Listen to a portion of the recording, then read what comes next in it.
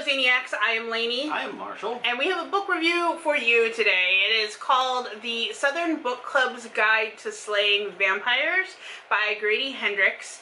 This is like more of a horror genre book. I ended up reading it because I'm participating in Bookopoly this month with the book club that I'm in, and I landed on horror, and I was like, oh, I don't really have a lot of that. So I had to find one, so I ended up getting it on Audible so that I could listen to it.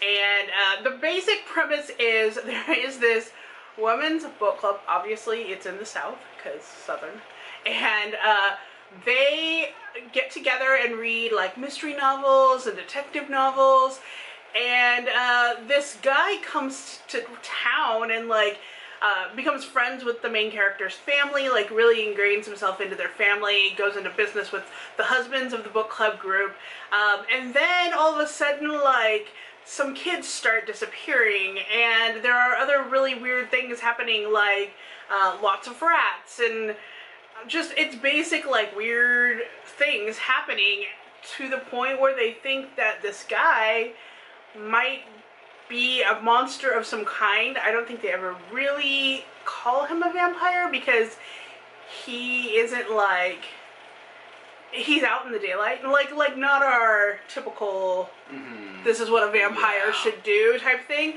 So the whole time you're sitting there like, is he a vampire? Is he not a vampire? Like, and what is happening to these kids? Why are all these other things happening that are a little bizarre? So that's the basic premise of this book. So before we go into what I thought about it, okay, so when she's describing this seems more like, what if Dracula happened in the American South? That's exactly what it kind of is, really, yeah. Because if you read Bram Stoker's Dracula, he does go out in the daylight, and all this stuff starts happening. Okay, so this is kind of interesting. I like the idea of a modernized version of an older book. Okay, how did you feel about it? Well, you know, there were some scenes where I was like, I mean, I'm okay with horror books, like especially like contemporary horror books, because I feel like they're a little bit gory, but you know, I watch Walking Dead, so I can handle it. And this book wasn't like horrible at all. There were a couple scenes where I was like, really? That's okay. But for the most part, I thought it was really interesting. Although for some of it, I basically was like, why are you not seeing the signs?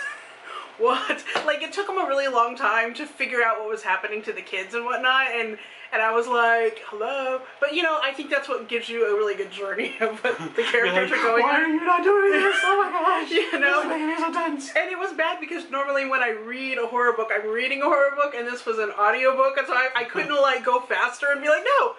I had to be like, okay, what's happening? So yeah, I mean, I gave it 4 stars because I thought it was a really good book.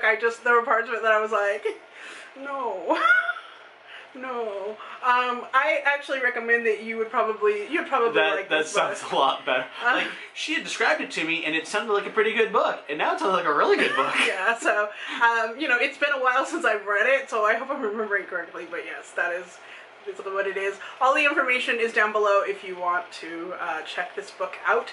I think it was published either early this year or last year, so you should be able to find it in your library. So, thank you so much for watching, and until next time, stay zany. Bye-bye.